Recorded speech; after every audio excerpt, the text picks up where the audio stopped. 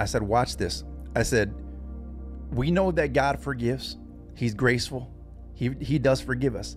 I said, but don't think for 1 minute that when you stand before Jesus, not only did you break her heart or his heart, but if you broke your children's heart, Amen, because of a decision that you made selfishly, if you hurt that child,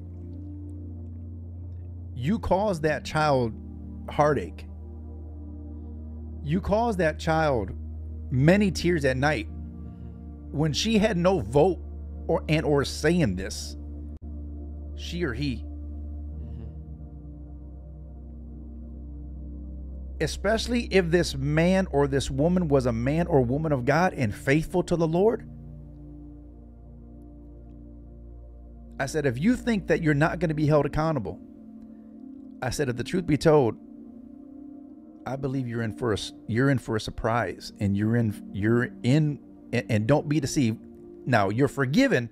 Don't let this be condemnation. I said, but I need for you to understand that when children are involved, and if you hurt that child due to your selfish decision,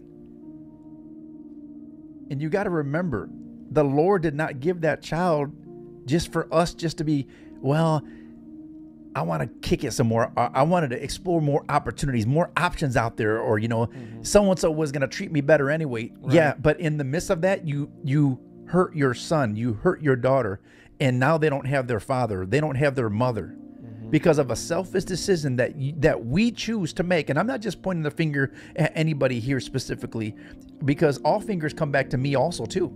Amen. Because we all have to.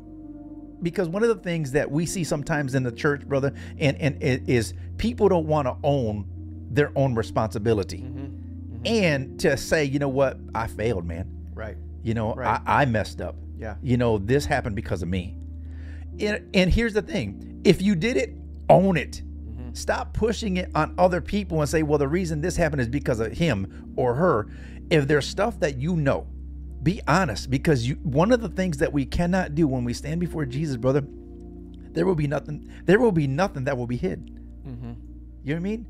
And yes, there is grace, but that's why the mercies and the grace that we do have, we need to be so grateful and thankful for, bro. Amen. You know what I mean? Because those children did not choose. They didn't get a say. They didn't get to vote. Hey, go ahead, mom, kick them out. Or go ahead, dad, leave her. Go ahead, dad, choose the secretary. Yeah, she's hot. She's younger. The devil is alive, man. Yes. All of that foolishness has to be dealt with in Jesus' name.